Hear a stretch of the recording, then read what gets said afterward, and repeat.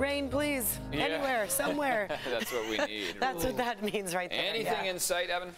Nothing. I mean, the only thing we do see is monsoonal moisture increasing, which means we could see a few showers over the mountaintops. What we need is something kind of robust, widespread. Instead, we could get maybe a light drizzle for a small portion of the day on Saturday and Sunday. Not exactly what we look out for in terms of wet weather. So we could use a lot more, and virtually every month this year in 2022, we have come in below normal on our rain totals, and that goes all the way back to the start of our water year in October of last year. So we are way below where we'd like to be. Here's a live look outside. You can see how it is a cloudy start to the day. You're making out downtown San Diego right there. You got the Coronado Bridge off on the right-hand side of your screen.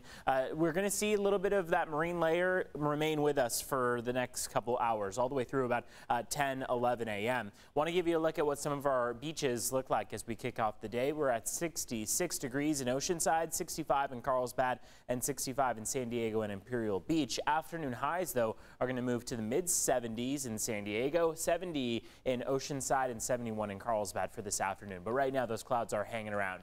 If you're headed out to Pride, expect temperatures to be pretty warm out there. Starting off in Hillcrest, 72 degrees there at 10 a.m., the start of the parade. Daytime highs are going to reach the mid-70s, and the main thing to watch out for is going to be that higher relative humidity. So could be in the 70% range as far as those values go. Winds are going to be light, 5 to 10 miles per hour. We're picking up on some monsoonal moisture associated with this ridge of high pressure. So zooming in specifically to San Diego, our best opportunity for some showers, mainly going to come over the mountaintops on Saturday afternoon and Sunday afternoon. Here's Sunday at 1 p.m. You can see how Palomar Mountain all the way down south, we're picking up on the expectation of some light showers. So this isn't anything extreme. It's just something to watch out for and be aware that higher humidity is going to be felt out there. It'll feel a bit more sticky, and then we could pick up on a few showers over those mountains. Afternoon highs today are starting to warm up compared to yesterday. Not all that dramatic of a shift from yesterday, but we are starting to see this incremental gain in afternoon highs. 70s along the coastline, 80s inland, a high of 88 in Ramona, 84 in Escondido,